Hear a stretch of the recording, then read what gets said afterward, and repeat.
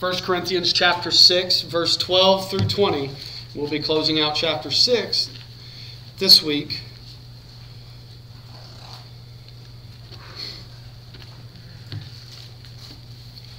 As we continue in our series on being united as a body of believers, the universal church, all God's people in reading God's Word should come to the same conclusion of Scripture. That it is inerrant. There are no mistakes. Everything in it is useful for us in some way. Not just for the young, middle-aged, the old. It's useful for all of us. Whenever you get to books like Numbers, it's really easy to go, I don't want to read so-and-so begot so-and-so, begot so-and-so, begot so-and-so, begot so-and-so, begot so-and-so. And it's literally like that. Lived for 100 years and died and was the father too, etc., etc. With a little story in between, it gets difficult and it's like, it's not really useful for me. So you'd have to be able to step back and be able to see the overarching picture of why there was a census and what was going on. Likewise, when you look into chapter 6 in 1 Corinthians, you get to this particular topic of Scripture, and you'll look at it in your copy of God's Word, and actually most of them would say, flee sexual immorality, or the problems of immorality in the church. Some heading like this and go, well, you know what? That's not an issue for me. My husband went to be with the Lord, or my wife went to be with the Lord, or I've been a bachelor this time, or I'm just at this age where that's not important. You know you better than anyone else. But the thing about the rest of the world is we don't know everything about one another. We don't know what is a struggle for one another, what we're dealing with, what monopolizes our minds, things that we need, things that we don't need from everybody else. I don't know what's going on inside my own wife's head. She definitely doesn't want to know what's going on in my head. But to assume that something is unneeded just because we don't directly deal with it, you as an individual don't deal with it, doesn't mean that somebody else isn't struggling with it. Let me just say that in the church today, as I shared a couple of weeks ago about, it was a young pastor who was out groping on little boys. I've known of situations where individuals were student ministers, and then upon one of their students had graduated high school, they immediately got married within a month. It indicates that there was already a relationship going on. There have been pastors that have left their spouses, divorced them at the drop of a hat, and then begin a relationship with someone new almost immediately who is significantly younger or older. I have some dear friends that their older parent left the relationship with their wife of umpteen years to go pursue a relationship with someone much younger. It happens. We don't know the heart of one another. So therefore, we need to come together in understanding how we as a whole should guard and protect our own hearts and the hearts of one another in dealing with this serious issue that children and teenagers are being bombarded with in schools. I told you last week that there is a book being circulated, I believe it was in a Massachusetts school, it was titled The King and King. And it was about a young prince who wanted to have a relationship with whoever he wanted to, and it turned out to be another male prince from another kingdom. And that's a school book.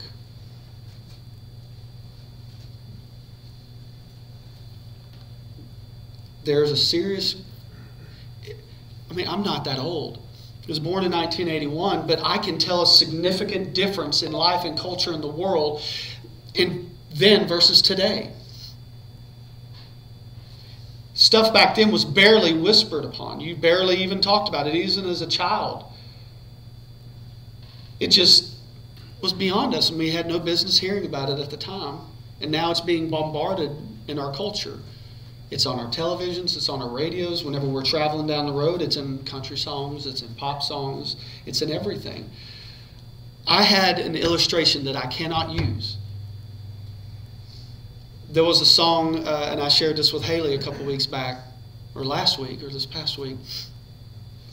The song, Baby It's Cold Outside, it's a Christmas song, was, quote, canceled. Don't play it on the radio. Because it over-personifies the male figure, the male individual. If you've read the words, you're like, I don't understand. I don't see how that's possible. But culture, don't play it anymore. The number one song in 2020, I can't even name the song because it's so derogatory and it's an acronym for the words. But I looked up the lyrics for this and then contrasted Baby It's Cold Outside to this. You cannot play it on the radio because literally there are probably 8 words that are repeated in it that you could actually use on the radio. Yet it's it was the most popular number one song in the world, or at least in the American charts, for months. And it is despicable because it's speaking of the female organs of an individual. And then they're saying that that's acceptable, but baby, it's cold outside. Mom and Dad will worry. It's getting late. I need to go. Is unacceptable. Granted, I'm not saying advocating for that song. It's not a Christian song or anything by no means, but what is going on with the world's minds? What is acceptable? What is unacceptable? And you know better than me what you hear from your family, from your children, from your grandchildren. Know what your grandchildren are interacting with. Know what they're looking for. Maybe your own children are dealing with or going through. I preface all that to say that we need to be united. That's the preface for this, to say that we need to be united against sexual immorality. And we need to understand the 5 uses of the body. I will tell you that I would say that if you know of your family coming and they're going to have children, we'll make special provisions if they feel that this is a little too much for the next few weeks. And we can make a class arrangement for littler children that may not need to be hearing this. But that's up to you. But I offer that everything is useful out of God's Word. So as we go through this morning, let me first give you the definition and what I feel is the biblical definition for sexuality. And specifically, what is the biblical definition of what is sexual immorality? The word, and y'all heard it used before by other preachers, is the word porneia, which is where we get the term pornography from. It is defined as anything outside of the marital relationship between a heterosexual male and female. That needs to be our definition as a church. That needs to be the definition of a Christian. If you are in Christ, that has to be where our position is on what God defines as sexually immoral. Anything outside of the marital relationship between a heterosexual male and female. Anything outside. Anything other than that is an affront and a sin before God for His creation. Haley and I were having an impromptu conversation at lunch this past week, and doesn't this just make for interesting lunch talk? Having done ministry with years, and one of the very first Bible studies I did was through a book called Every Young Man's Battle, and it's on this topic and specifically designed for young men whenever I was in Beaumont. And it's crazy to hear these kids and the questions that they have, the conversations that they have. At a previous church, I had 2 young ladies walk up to me, and that was uncomfortable to begin with. And thankfully we were outside, and it was right before church service, and they just thought that this was the conversation, I had no female workers and no ladies that I could just be like, hey, I know they're going to give you this best response, and we're out in public, people are walking around, I'm like, okay, I'm comfortable enough to say this. And I gave them this answer, but their question was, why is it so important to wait till marriage to have sex? And I had that conversation with them and gave them this definition as well. But teens are asking, and young adults are even asking, what is considered out of bounds? Well, it goes back to the same exact answer. Anything outside of the marital relationship between a heterosexual male and woman, a male and female, man and a woman. Anything outside of that marriage relationship.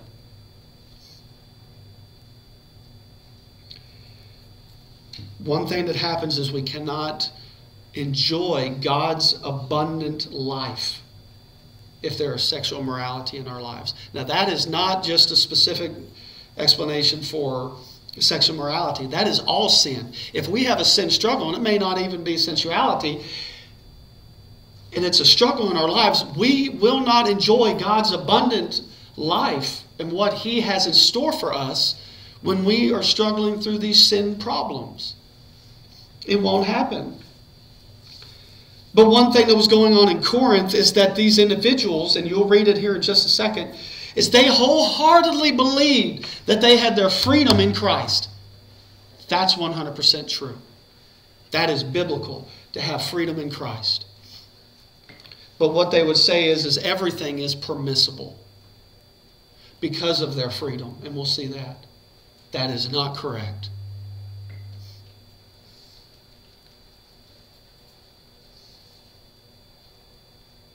This idea, everything is permissible, is the catchphrase of Corinth.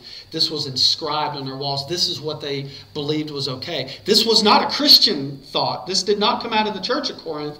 This is a Corinth, the city, the people. This is their idea of a catchphrase.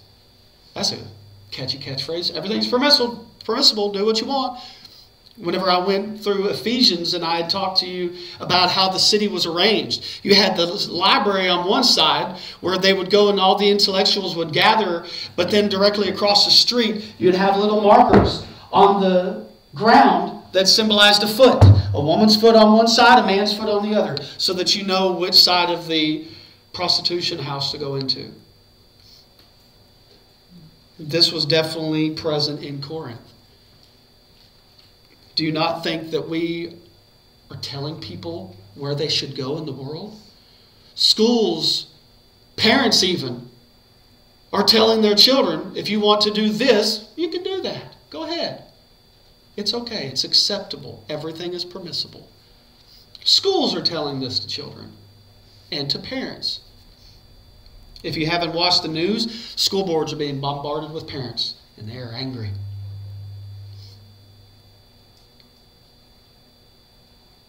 The people believed, I am free to do whatever I want.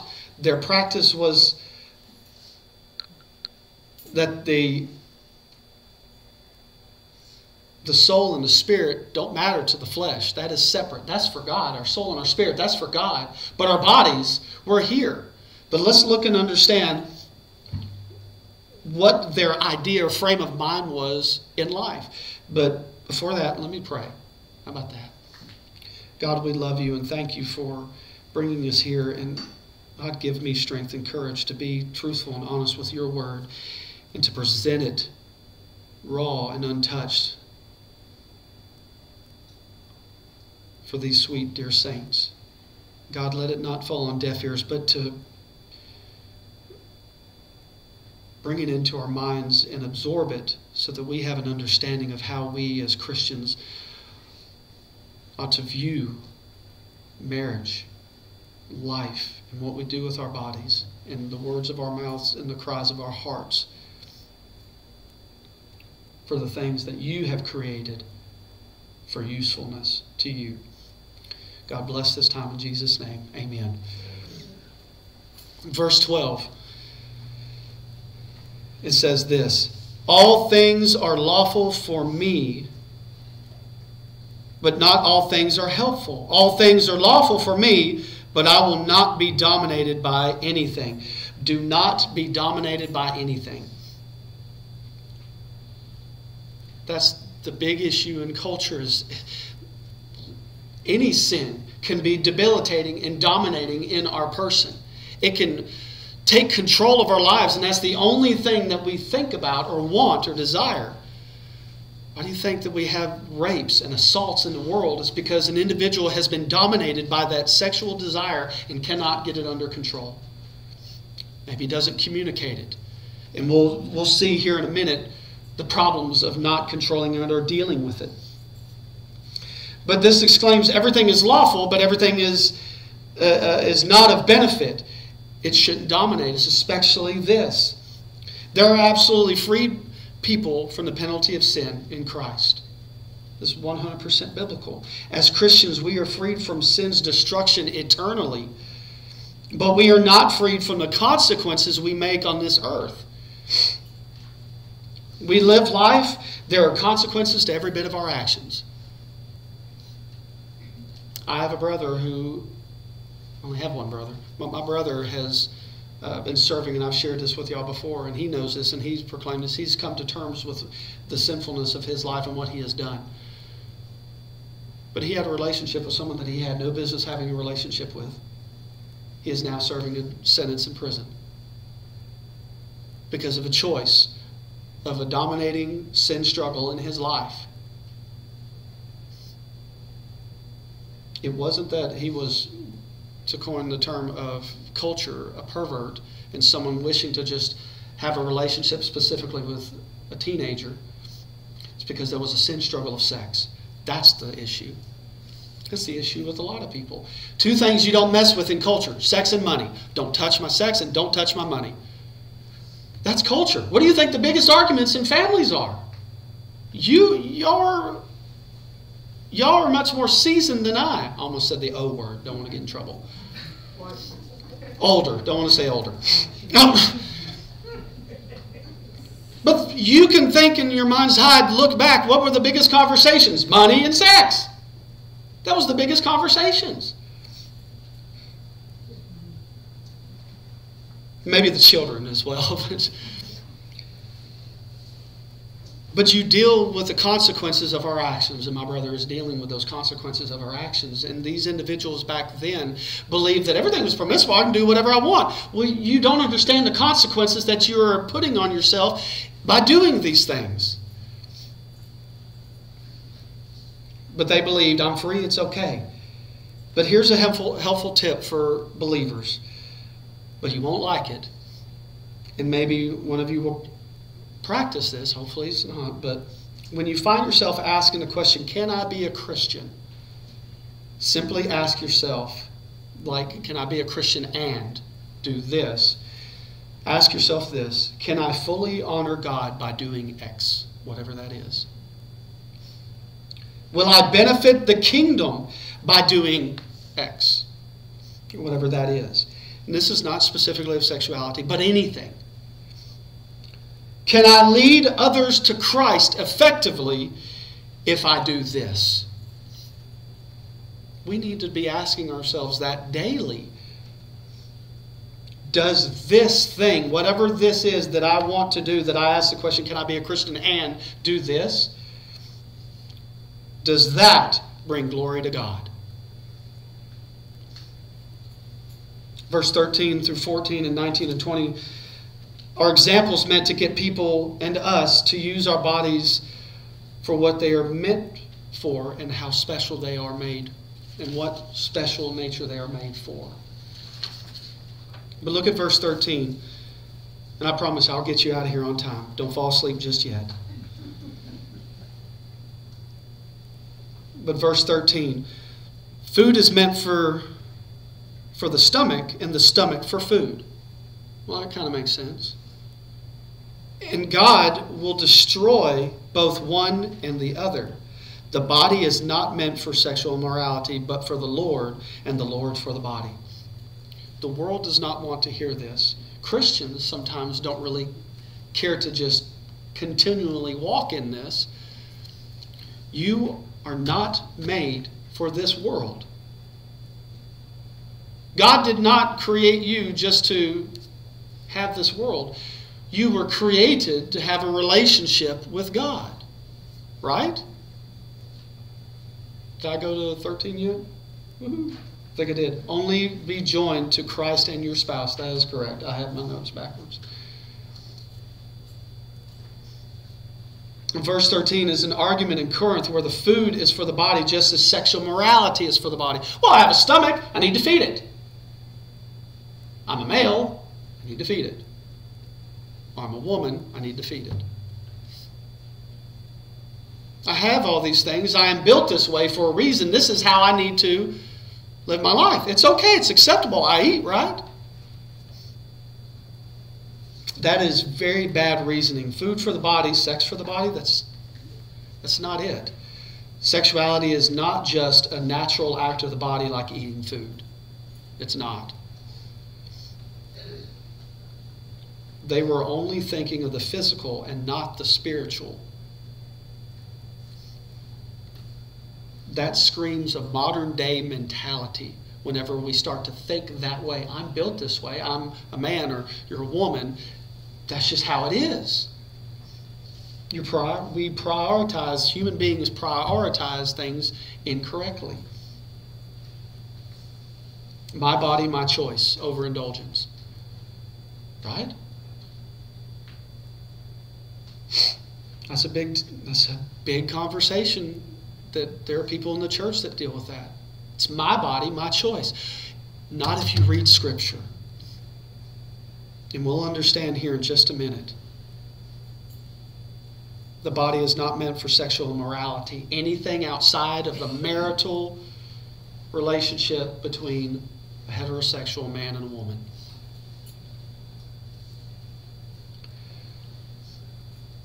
I heard a man say this. Someone had told him in regard to eating that you should treat your body well and you should invest your body.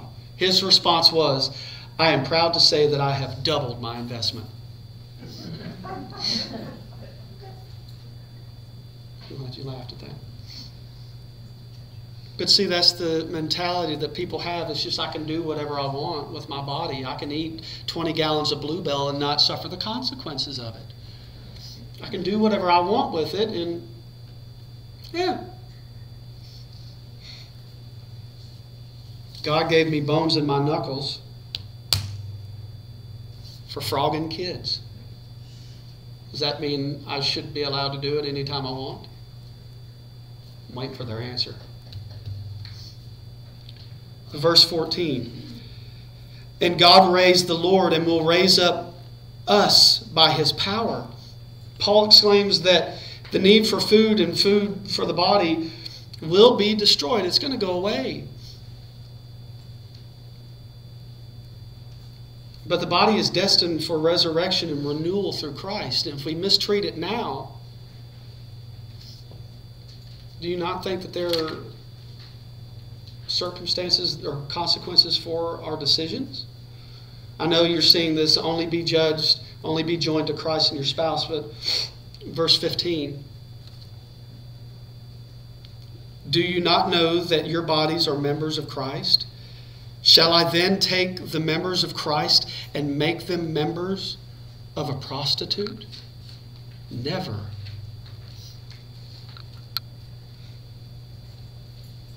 Becoming one with another in sex is only viewed properly in a marital context. Marriage. That's it.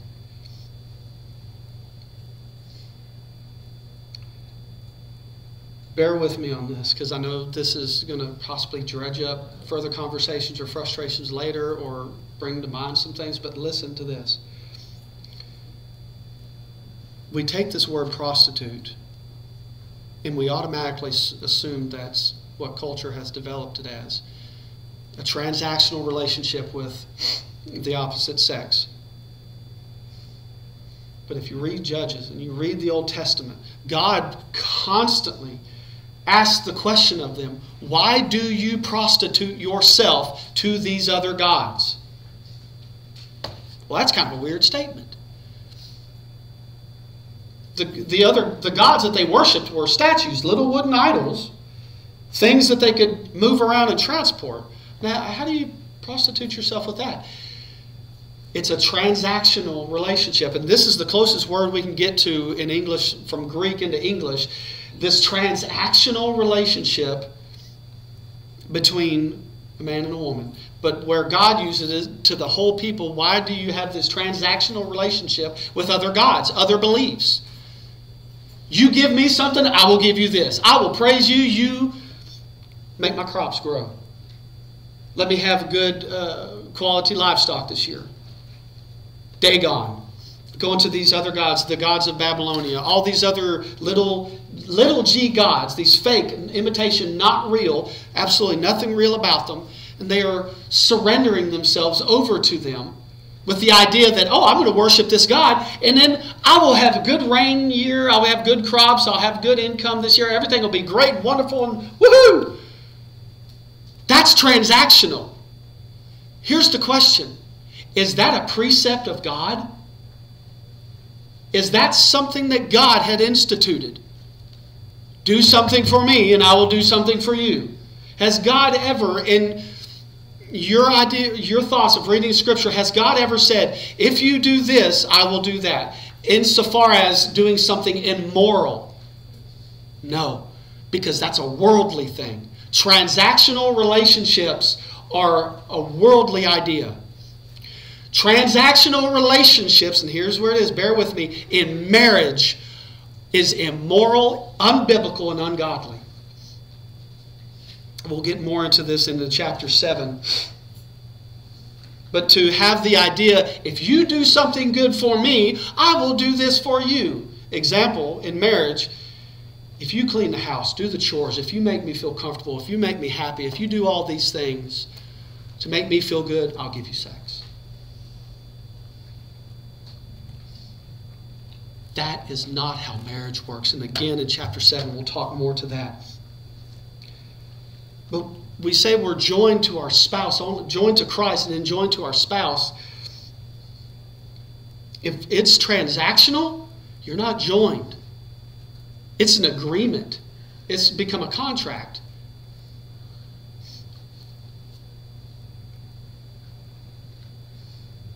But this word, again, we'll move on from there. But again, we'll speak to that in chapter 7, verse 3 through 5. Marriage should have nothing to do with transactional relationships. It should never be, you do this, I do that.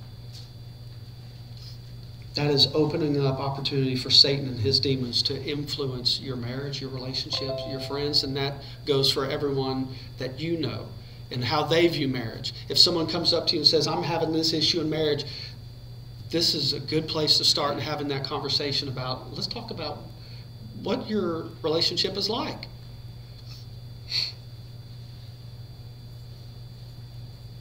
Look on in verse 16. Or do you not know that he who is joined to a prostitute becomes one body with her? For it is written, the two will become one flesh.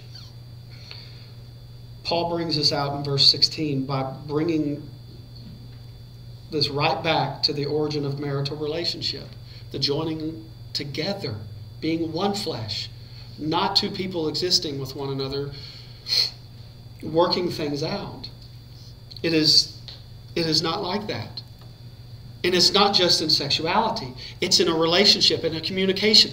I guarantee I could take a poll. How many of you husbands and wives, whenever you've been going through the day and whatever is going on in a relationship with your spouse, and you had the same thoughts? I think we need to do this. Has that happened to anybody? Or Haley and I the only weird ones that we can? Yeah. That is just like, I was just thinking that we need to go do this. Oops, broke it again. And Haley and I will just sit there and stare at each other just like, we got this figured out. It has nothing to, that joining of one flesh is the act that connects. But spiritually something happens to a man and woman when they're married. I've seen so many stories of a husband and wife who pass on not too far apart from one another.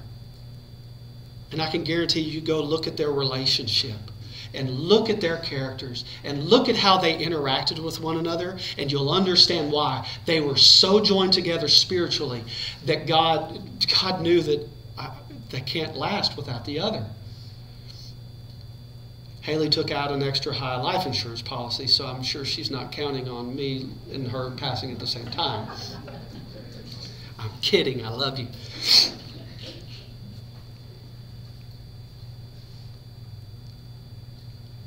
And it's not to say that people that aren't connected, that have passed on before, don't get me wrong and don't misunderstand what I'm saying. Somebody that has passed on and moved on well before, it just means that God's not done with you and He has equipped you for something special and something great. Don't think for a second you were unworthy. That's not it. God is not done with you. That's the only reason why whenever we come out of those baptismal waters, that we are not yanked up to heaven immediately, because God has something for you, for you, for you, for you, for everybody to do. Verse 17. But he who is joined to the Lord becomes one spirit with Him.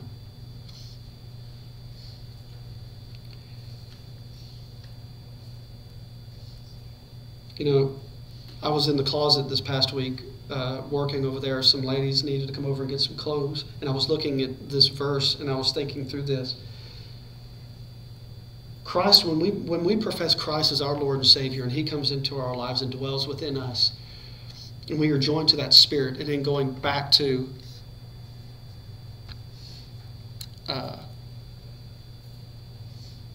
this idea of joining and being joined together and being in one Spirit. And it goes right back to the conversation that you had in previous verse 15. Do you not know that your bodies are the members of Christ? Shall I then take the members of Christ and make them members of a prostitute? We are joined with Christ. Anything that we do that is an affront to God, which is sin, we are dragging Christ unwillingly into that with us. That is what He says. And that's not just for sexuality. That's for everything. When we just become embittered to our spouse, or we just get so mad on the road, if you're driving around Texas anywhere, probably not in Fairmount, because nobody really cuts anybody off out here, and you just get so angry with somebody, you just want to, or do something so vulgar, and you start beating the steering wheel, get mad. You're mad at your family, your kids, something at the house, mad at a worker who's come over and done something, mad at the electrical company, the power company, the water company, all these things, just whatever the issue is. Christ is standing right there. I don't want to do this to that person. I don't want to say that to this person. I don't want to cut this person off. I don't want to go there. Don't make me go. Don't make me, I left it over there. I had my phone specifically for an illustration, or a computer. Don't make me look at this stuff. Christ is within us screaming, don't make me look at this. Don't make me do this.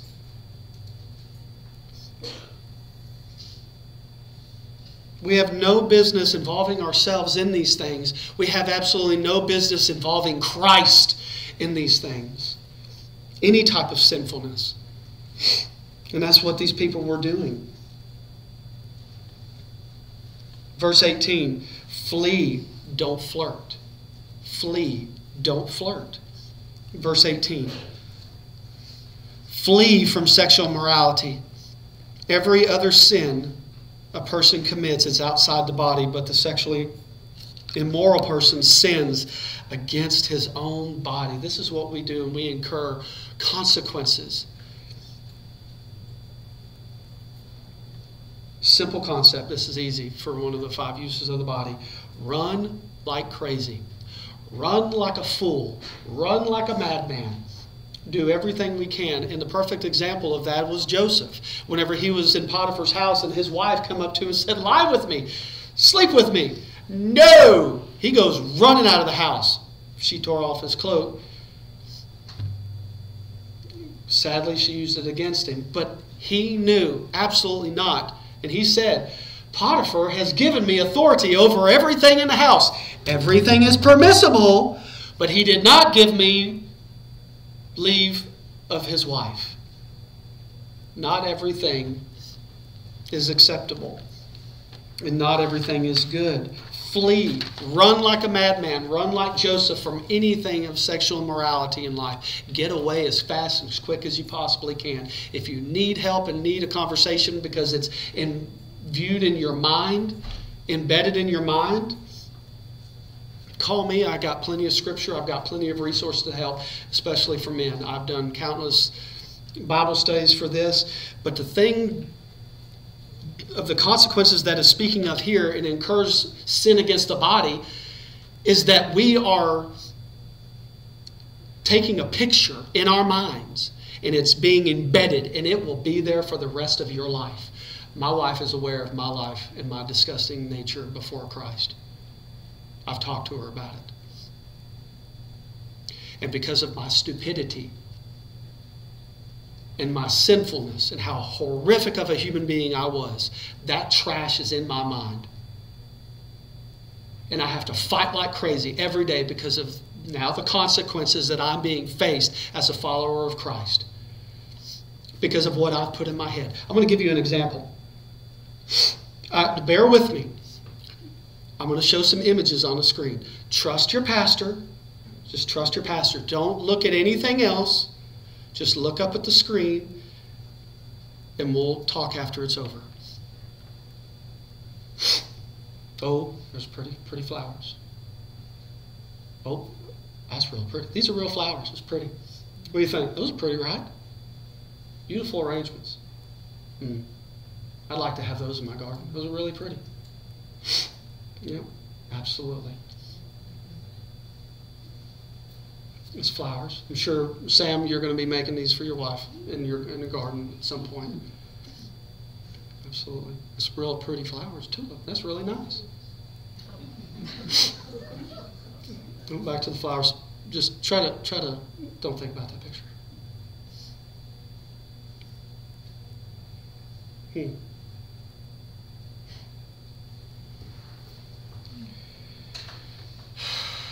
What color was the third flower?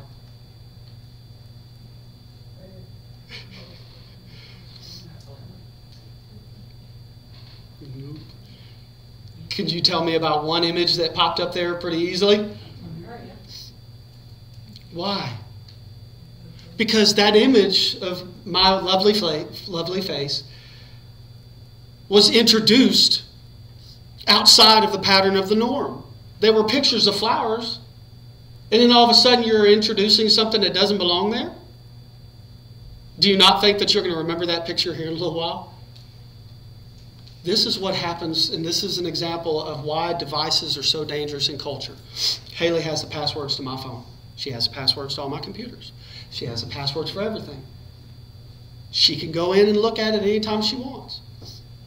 Not that I do anything that would cause her to desire that, but I'm an open book with her. She can look at whatever she wants. She has notes of gift ideas for me that she won't let me look at, and we'll talk about how unfair that is.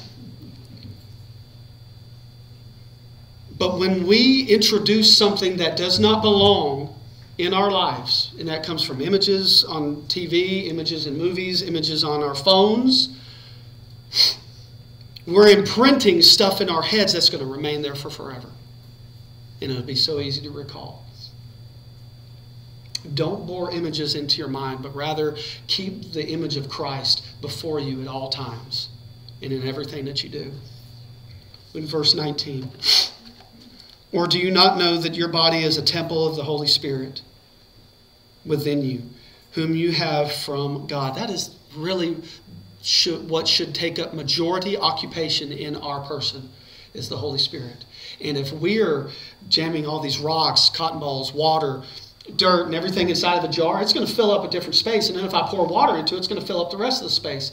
But then whenever I try to put something useful in there, everything else has got to come out. The water's got to get out. The rocks, the junk, the nastiness, the trash has got to get out before I can fill it up with something good. If we are spending all of our time filling it with stuff of this world, there is not enough space for God's Holy Spirit. And do you not think, and we think, well, I have the Holy Spirit within me. Yes. Do you think it's possible? And you can look back at Ephesians and Philippians where it talks about the occupation of the Holy Spirit and how we can ask God for an extra portion more of His Spirit, that means that there could possibly be less. Yes, the Spirit dwells within us, but we are crowding the space in our person with everything else and not enough God. It is the temple of God, but I guarantee I could take everything out of this room and put a barnyard in here, and it's going to be filled up with something else other than what should be, which is God's people worshiping and praising. It's the same thing. So we, in verse 19, treat the temple right. Take care of this temple. Do better janitorial work. Clean out that stuff. Communicate, hey, I need this with your spouse, with a friend, with a brother or sister in Christ, with Jeff, myself, Dawn, Haley, one of your Sunday school teachers. You have the ability as Sunday school teachers, and we'll talk about this Thursday night. If you're on a committee, even if you're not a chairperson, if you serve on a committee, come to the meal. I'm cooking for you. I promise it's going to be good. If you don't like what I eat, bring you a sandwich. But you as teachers have a good opportunity to communicate with your classmates and everyone that comes in there for Bible study to say, what is going on in your life? What do you need? What can I help you with? Excuse me. This is all committee. Bible study leaders next week. Again, good food. But verse 19 and 20 in closing.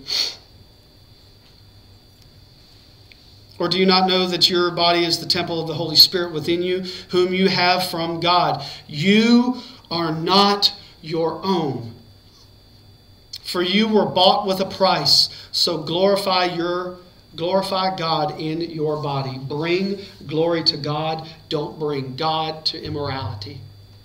If Christ is within you, don't bring God into that junk of this world. God has given us a spirit to live in us because of Christ, and we no longer belong to this world. Why would we bring this world to Him? This is going to be thrown away, just like the use of the body for food. It's going to be done with. We will no longer need that. You will no longer need that. We will fully understand the reliance and need for God. But don't wait. Practice that now.